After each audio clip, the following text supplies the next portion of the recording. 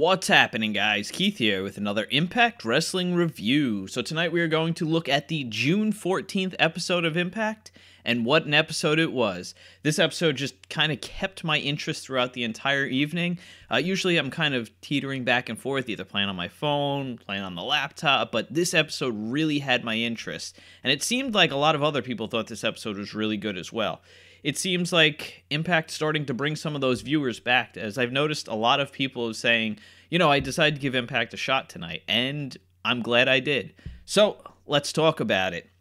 So we open the show with Grado. He comes out with Katarina. During their entrance, they show a clip of what happened in last week's main event between Eddie Edwards and Sami Callihan. Grado and Katarina do their thing on the turnbuckle. All of a sudden, we see Eddie slide in the ring with a kendo stick in hand, lays out Grado, takes the kendo stick, kind of points it in Katarina's face, and she leaves the ring. Eddie grabs the microphone, and he starts saying that he was about to end Callihan last week when Tommy Dreamer stuck his nose in his business, and then he's going to expose Tommy for the fraud that he is. At this point, Tommy Dreamer comes out. Tommy tells him he stopped him from making the biggest mistake of his life. Tommy says he needs to move on and move forward. He brings up Alicia, and this kind of sets Eddie off even more. Eddie gets into Dreamer's face. Dreamer pushes him down. He kind of helps Eddie back up. Eddie takes a second to collect himself and then nails Dreamer right over the head with the kendo stick. Wow. So, first off, this needs to happen at Slammiversary. It's just amazing what they've done here, where they took Sami and Eddie and just kind of split it apart, and now we have two full feuds, while one not so much yet. We'll talk about it later on, but the Eddie versus Tommy Dreamer stuff has really evolved. So, first I want to say that this segment, which was taped back in April after Redemption, and what they were referencing when they taped it was the events that happened at Redemption. But, everything worked so well from what happened last week in the woods that they were able to translate it to work for this as well. And that's a great job by Impact for being able to do that with such limited footage and what they tape, 4 nights. What they're able to do in 4 nights of taping was fantastic. However, I do like the idea of them doing shorter tapings. And second, I don't know too much about Eddie Edwards. Like I said, I haven't followed Impact for very long. I watched it back in the beginning, and then I got out for probably about 10 years, and now being back into it. What I kind of got from Eddie Edwards is he was pretty bland and kind of vanilla babyface, and just his intensity and everything else in this feud has completely turned my opinion on him, and him as a heel, which he's basically transitioned to, is amazing, and I didn't expect that from him. So, very happy with the way they opened it. Like I said, I'm always for them opening a match, but when you have a segment like this, you can't go wrong. So let me go backstage, and Tommy Dreamer's talking to Scott D'Amore, and Tommy is pissed, about being disrespected and the fact that he was only here to help. He says, "I'm done," and he grabs his shit and leaves. So, continuing it on. Then we go to the virtual studio. We get a rundown of the rest of the show. I'm kind of over the virtual studio here. I like the idea that they were trying something new, but I don't know. Maybe we'll try something else. No, just not feeling it anymore. So then we get our first match of the evening, and it's the returning Rebel versus Taya Valkyrie. They put on a good match. Welcome back chance for Rebel. Both women looked good. Rebel's athleticism, flexibility, everything. She looked great in the ring. I think she's almost 40 years old, too. So, good stuff. Not too familiar with her, but like I said, what I saw from her, I did enjoy. And Taya, she just does a fantastic job. I think she's one of the best heels that Impact has in the Knockouts division. Hopefully, I guess later in the summer, we'll get to see more of her in, I guess, the July tapings, because she was not at the June tapings because of getting married to Johnny Impact. But Taya ends up getting the victory here. Rebel sets up for a moonsault. Taya moves out of the way, hits her with a spear. Road to Valhalla. That's it. Taya grabs the mic, and she calls out Madison Rayne, saying that it's been a while since she's been here, but things have changed, and this is my kingdom now, which sets up a match for next week, which, unfortunately, I see Madison Rayne going over, but hey, it is what it is. Taya wasn't going to be here for the taping, so that makes sense. So we go to commercial and we come back and we have just go right into a GWN flashback moment with a triple threat match between AJ Styles, Samoa Joe, and Christopher Daniels. A fantastic match that it was, but just an odd transition, and just keep the logo up there. Just kind of, you're showing, you're advertising for this program or streaming service, and you don't keep the logo on there, because, I feel like people just, like me, sometimes I'll walk away for a minute during a commercial break, and if I come back in, if I was a casual viewer and I walked away and came back and this was on, I'd be confused as hell. So just leave the logo up there. That's all I'm asking. Then we get a backstage interview with Mackenzie interviewing Matt Sydal. She asks him how he's going to beat Brian Cage. He says that his strength is Cage's strength on the outside is just a facade, and that he will use his inner strength to beat him.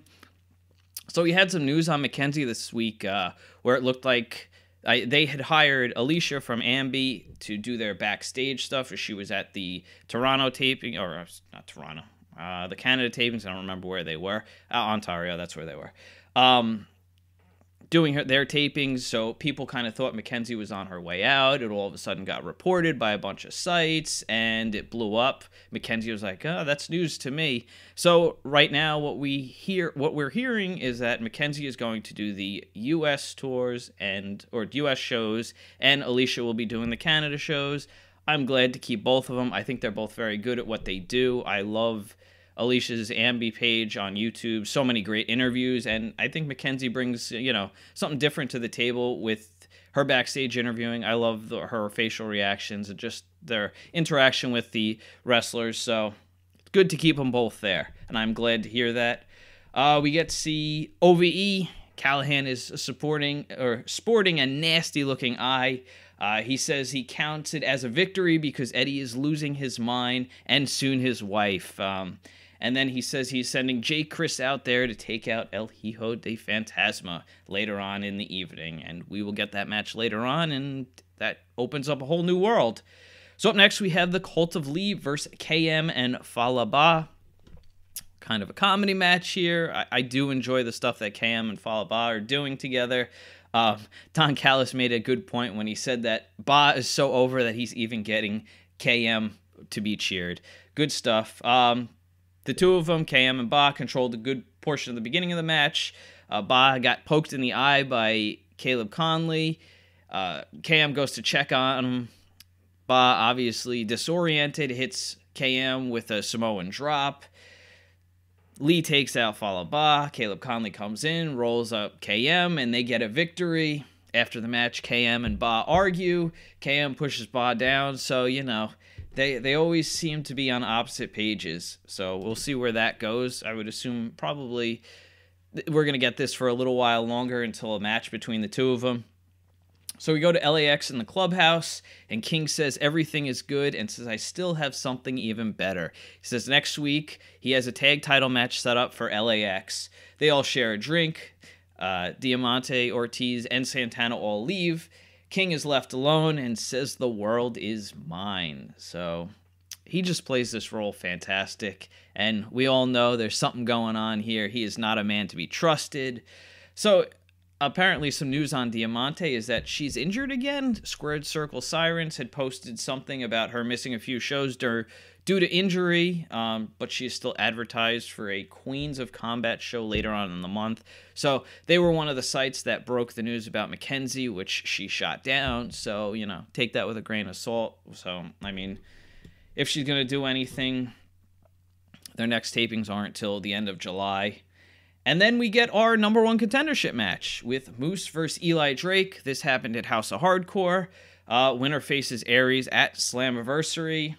Unfortunately, we don't get a full match here, so we get a little bit of clips here and there of the match. But they put on a decent match together. Moose ends up going over with the spear. Unfortunately, most of us knew what the outcome of this match was prior to this actually airing, because I think it was during the press conference for Slammiversary, they announced it would be Moose versus Austin Aries. So there was that. Unfortunately, House Hardcore crowd wasn't really into it, so it really wasn't different than taking the match out of the Impact Zone. But I'm not completely sold on Moose being the next world champion yet. I really hope him and Austin Aries have a good build to Slammiversary. I mean, Moose hasn't done anything crazy this year for Impact. I mean, he's kind of been in minor feuds. He was doing stuff with Alberto for a little while, and then Congo Kong. So, and then Bobby Lashley earlier in the year and last year. So, we'll see. I hope this changed my mind. I think it would be better off to set him up for a title run starting at Bound for Glory. But like I said, we'll see. I'm curious to know what the build is like, and maybe it will change my mind. Speaking of Eli Drake, he has a contract extension good through July 31st. Not sure if he will be at Slammiversary. If he is, I would put him in a match against Johnny Impact. Good way to bring him in. Just kind of have a match between the two of them, much like they had at Bound for Glory, which I thought was a really good match until it was interrupted by Alberto El Patron. He recently did an interview with X-Pac on his podcast, and he does fantastic work in his interviews. He's a promo guy. But everything about Eli Drake I like a lot. If you guys get a chance to take a listen to it, you can search it on YouTube. It's available. I think they're on Westwood One or something like that. But a really good interview with Eli Drake. His mind is kind of up in the air right now. I guess he's got options, but it was good to hear him agree with Don Callis when Don Callis said that Eli Drake is almost too good at his job being a heel and getting cheered, and I think Eli understands that. So because he made a comment saying that you almost have to be bad as a heel to get booed. So we'll see there. Hopefully he does sign an extension. I would love to have Eli here, but he's got to do what he's got to do for himself. Then we have a knockouts match. Tessa Blanchard versus Kiera Hogan. No DQ. They put on a great match here. Kiera showed why she is the girl on fire. She was on fire for this match. She started out really hot, doing a bunch of moves, hit a baseball slide on Tessa, hit a Hurricane Rana on the outside. Tessa brings a chair in the ring. They get a couple of good spots with the chair. I think Kiera threw the chair at Tessa at one point, stood it up in the ring. She went to hit Tessa, I guess, with a spinning neck breaker. Tessa kept getting, doing what she's doing, like much with Madison Rayne, getting overconfident, getting angry at the referee. At one point, she did push the referee. Like I said, Kiera went to do a move on the chair, but it was reversed, and Tessa dropped her on the chair and put her away for the win. But like I said, this was a good match, a lot of fun. I'm glad to see Kiera Hogan doing some good things in Impact, and like we all said, Tessa's going to be a huge part of the Knockouts division. And then we get a recap of all the attacks that had happened backstage throughout the last month or so, and they discussed it a little more in the virtual studio. I think Callis made mention to the police getting involved and all this other stuff, as I think they said they had cops or retired cops on hand or something like that, but it made it seem a lot more serious, so that was cool. And then we have Jake Chris versus El Hijo del Fantasma. Of course, Dave Chris was at ringside for this, so he made his presence known early, giving Jake the upper hand. However, Fantasma was able to turn it around, use a body scissors, and rolls up Jake for the win. Of course, after the match, Dave got involved. Fantasma was able to fend the two off. Sami Callihan brings his ass to the ring, bat in hand. All three of them are attacking Fantasma. They start to remove his mask. Lights go out. Pentagon Jr. comes out for the save. It looks like they're going with Pentagon versus Sami Callihan. I love that. That should be fantastic. Next week, they did make a match between Pentagon Jr. and Fantasma versus OVE. This makes sense for Pentagon to come out, as well as he tagged with Fantasma a couple weeks back against Matt Sydal and Austin Aries. So, again, like I said, they just took this Eddie and Sammy feud, just broke it off, and it made it seem so natural, that just doing such good things. That brings us to our main event, Brian Cage versus Matt Sydal for the X Division Championship. Sydal tries to pick his spots early. He's grabbing onto the ropes, trying to take any opportunity he can. He ends up hitting a kick and then a standing shooting star press. Cage just stands up, deadlifts him, throws him over his shoulders. At this point, Congo Kong's music comes out, and they kind of just come out and stand at the bottom of the entrance ramp, just kind of staring at the ring, just seeing what's going on. So this goes to distraction. Matt Seidel's able to gain control a little bit. Didn't last long. Let's see. Cage hits Seidel with a buckle bomb. At this point, Seidel rolls out of the ring. Brian Cage goes after him. The ref is counting at this point, and we're not even aware of it just because you're so focused on the two of them. Cage throws Seidel into the ring. The ref goes to check on Seidel. At this point, Congo Kong throws Brian Cage into the steps, and we hear the bell ring. And we're like, oh, what the hell? Brian Cage gets counted out. His first loss in Impact. What a way to book this. I really like what they did here. I think this was a good job. You didn't make anybody look weak. You kind of transition Brian Cage against another bigger opponent. This kind of keeps him out of the title picture for a little while anyway, just because you put the title on him and you're in one of those scenarios where it doesn't look like anybody's going to beat him.